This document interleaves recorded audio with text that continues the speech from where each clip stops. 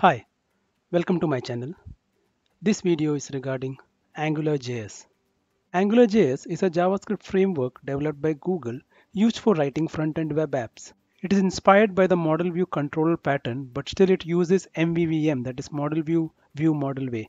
So mainly it's used for creating large and single page applications. So due to its reusable HTML components, we can write a single page application where everything can be loaded into a single page in the forms of different components. How AngularJS actually works with HTML is it extends the HTML pages with ng directives. There is ng app which defines that it's an Angular application. There's ng model which binds the value of HTML controls. So whatever we put in an input select or text area, it binds that value to the application data. Then we have ng-bind, which binds the application data to the HTML view. So let us understand the ng directives through code. So for this example, we have included the Angular min.js. So here you can see I'm using ng app, which defines that it is an Angular application. In the input type text, I'm providing ng model as name. Whatever we will type in the text box will be binded to the application data using ng model. Then we are using ng-bind to print the value. So the output will look something like this.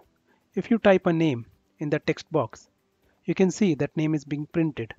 So ng-model is binding that value and ng-bind is putting it back to the HTML view. Now let us look how to set up an Angular application in your local system. So first of all, to create the Angular application, you'll require node.js in your local. You can check if your local already contains node.js by running the command ng-version.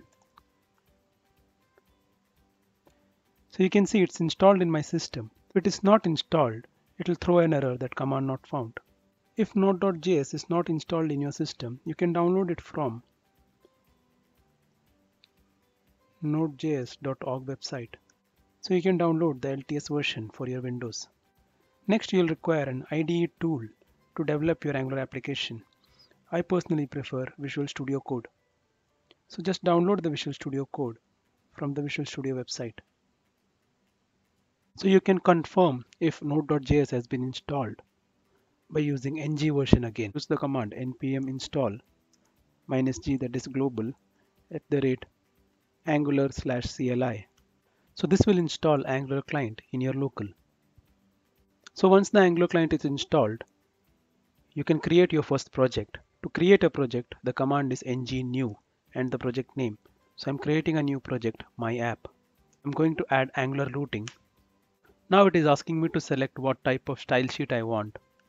I'm going to go with SCSS. So it's installing the packages. See, the my app project has been created in my C Vimera path. Open the Visual Studio app which you have installed and open the folder where you have created the new app. So you can see this is the structure of an Angular application.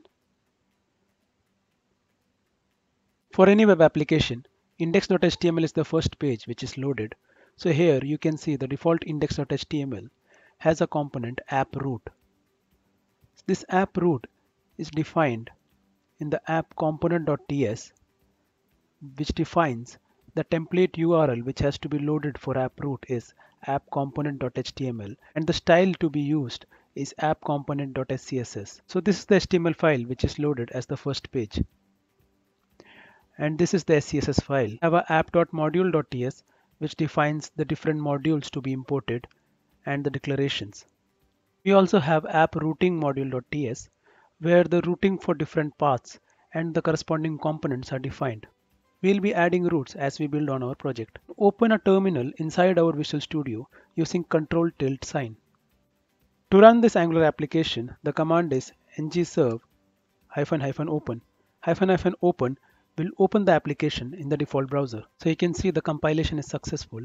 So the application would have started in your default browser like this. It starts on 4200 port.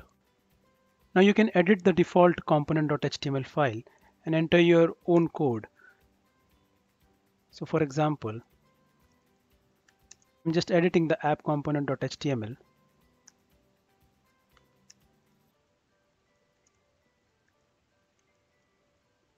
And now I'll run ng-sub -open again.